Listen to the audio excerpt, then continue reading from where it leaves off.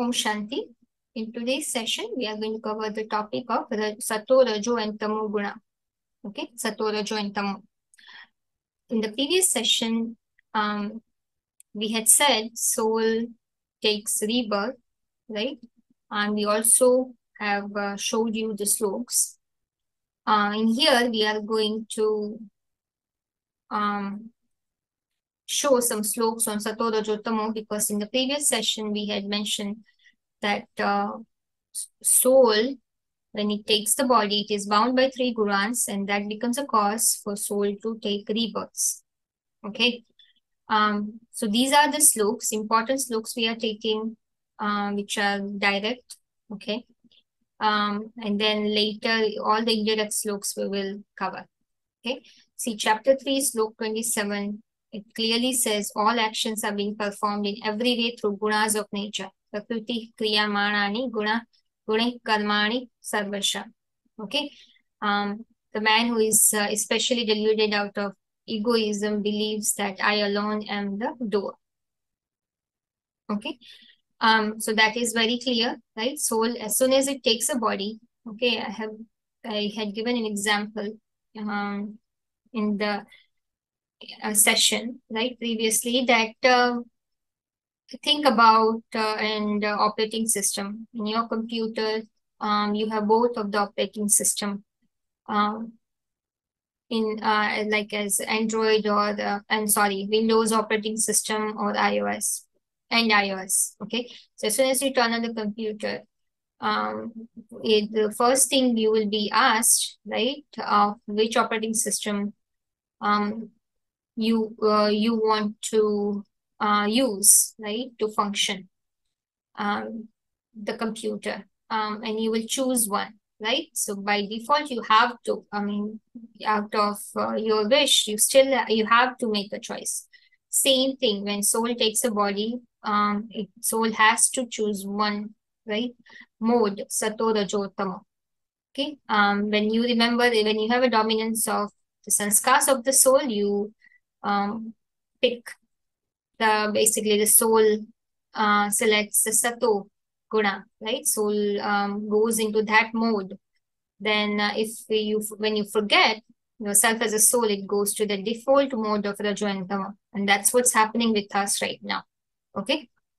And this is the pure education which is given by God himself at this time. That's why we are able to recognize ourselves as a soul. Let's go to the next slok. Okay, we covered chapter 3, slok 27. Another is chapter 13, slok 19. Okay, in here it says Gunan Cheva Vidhi Prakruti Sambhavan. Okay, so basically that says three qualities. Okay, the vices and three qualities as well to be born from nature. Okay, basically of the body. As soon as soul takes a body, this mode is basically active. These three modes are activated through which soul has to perform actions. Okay. And again, there are slokas from chapter 14. Now, this chapter has so many slokas on this topic, and it has clearly defined, okay, these three modes or attributes, you can say, or qualities. Okay. Just like in here, it says Sattva Gun, Rajo, Tamo, all these three qualities have originated from nature, bind the imperishable soul to body, right?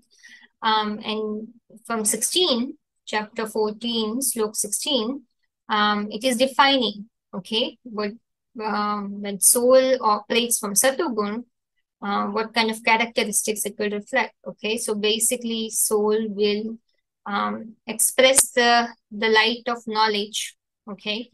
It will be free from diseases, okay? And it will be happy, okay? It will have the attachment to the knowledge, okay, to pure knowledge, and it will have the attachment to the pure happiness of soul consciousness, okay? Right now, we have completely forgotten ourselves. So one of the basic requirement to operate through the Sattva is to have that awareness that I'm a soul, okay, which we don't have right now. So we are not operating from Sattva right now. Okay. So this has to be constant. It's not just little bit and then I have some negativity and then no. Satogun, it's um, Satogun reflects complete positivity, purity. Okay. Now you can see here the Rajogun, okay, chapter 14, slok 7. So when we operate under the Rajogun, which is in form of passion, to have originated from greed and from attachment.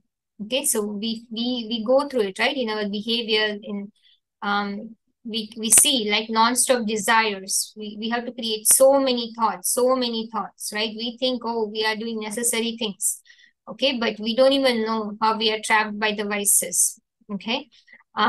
So we are operating based on the vice of greed, but we don't even know that. Okay. So the Jogur in form of passion actually to have originated from greed and attachment. Okay. That binds the soul in what? In increase in attachment to the actions. That's what exactly we are experiencing, right? We want to pretty much get over with all these things. So the situation is perfect. I can take out the time for the soul and my practice meditation. But when I don't have, when I situations are not good and I have so much work, okay, and either my mind is boggled with so many things, okay, and I have a lot of worries and tension, and that is the time I need to practice more of soul consciousness, but I'm just going away from it. Okay, so attachment to the action, operating from the five vices, lust, anger, greed, attachment, ego, that is a sign that I'm operating from the Rajogun. Now look at the Tamogun. Okay. Tamogun, chapter 14, slok 8, have originated from ignorance that completely binds through carelessness, laziness, and sleep. Okay, so all this characteristic we see, right? Um, sometimes we don't even know that we are going through this, we are experiencing it.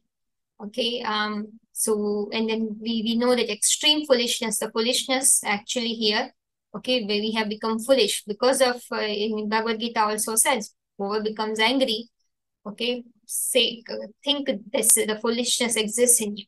Okay, so anger, extreme attachment, okay, the hurt that we are experiencing, like severe pain, right? Some things we can't even forget for days.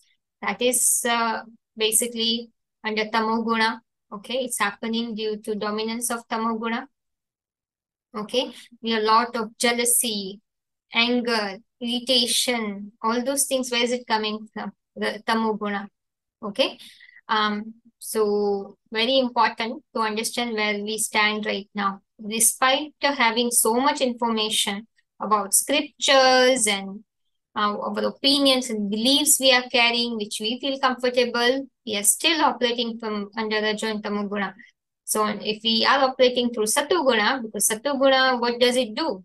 Right? It's basically we already saw, if we are under satoguna, okay, we are going to operate through the light of knowledge, right? And we will be we'll be feeling happy constantly. But we are not. If we would have that pure light of knowledge with all this information, then I would not go to Rajo and Tamo Guna.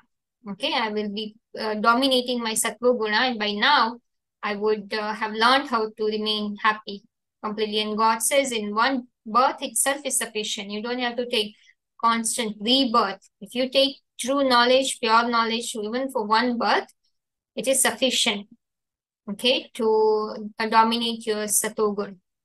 Okay, so look at this sloks now, chapter 14, slok 9.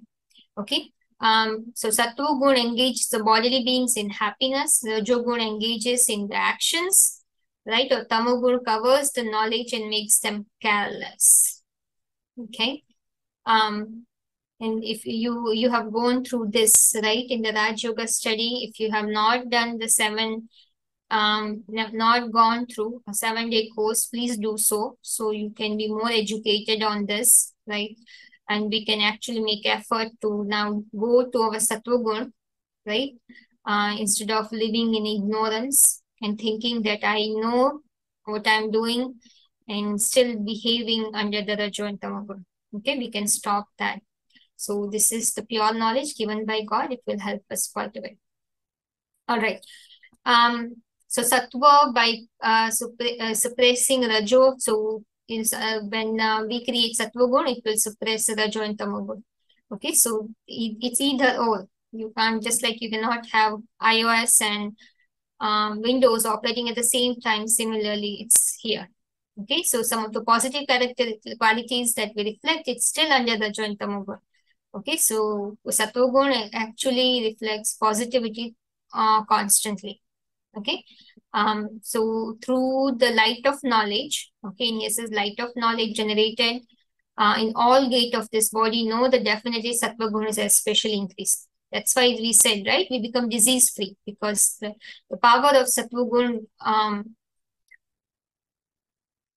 is reflected through the whole body. Okay, it spreads. Okay, it flows throughout the body. That energy travels. Okay, um, and makes the body like pure as well. Okay. Now 12 and 13. Okay, when rajogun increases, beginning of the tendency of greed in actions, desire and restlessness are created. So right now, if we are feeling restlessness, it's due to the having dominance of rajogun. Okay, and tamagun especially increases carelessness, darkness of ignorance, attachment. Okay, right now, severe attachment, I already said, right? And disinterest. Okay, the path of life, darkness of ignorance in the path of life, disinterest in the acts of benefit. Okay, if this is something, it's an act of benefit doing this study, going through this study, but we don't have interest right now. Okay, so that is also the sign of tamo guna. Okay, and then going down further, so when we perform good action under satogun, having sattvic fruits, okay, we operate through rajogun, however action, it will give us sorrow, okay, and ignorance is the fruit of the tamsi. Okay, we become more and more ignorant, considering false things to be true, and we go away, more and more away from the truth. Okay, the one who have the rajogun, dominance of rajogun, at least they would be able to explore the truth. Okay, tamogun people will not even would like to explore the truth. Okay, the light, they are so far away from the light of true knowledge. Okay, all right, and last look in here is and here the power of intelligence actually is created through sattva. Greed alone is created through rajo, and ignorance and carelessness and foolishness. Okay, through tamo. And if you remember in the course, we talked about the position, right, of the souls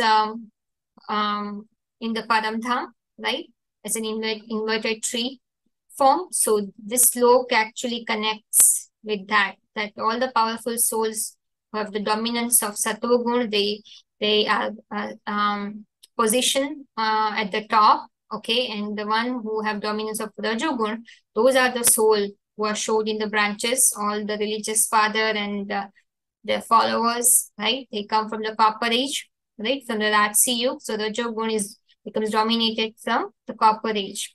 Okay, and then we have in the Kali Yuga, all the souls in away from Supreme Soul towards this corporeal world, they are shown in downwards. Okay, so they are the one who have the dominance of tamogun. Okay, so they just experience little bit of happiness for one birth, even in one birth, even little bit of it, and then they experience more sorrow that tamogun becomes activated. So they only come in the iron age. That's why population is increasing, right? Every soul comes at different time. So that you can understand more in the during the sessions, okay, on a basic and advanced course, during the basic and advanced course. All right, best wishes. Om Shanti.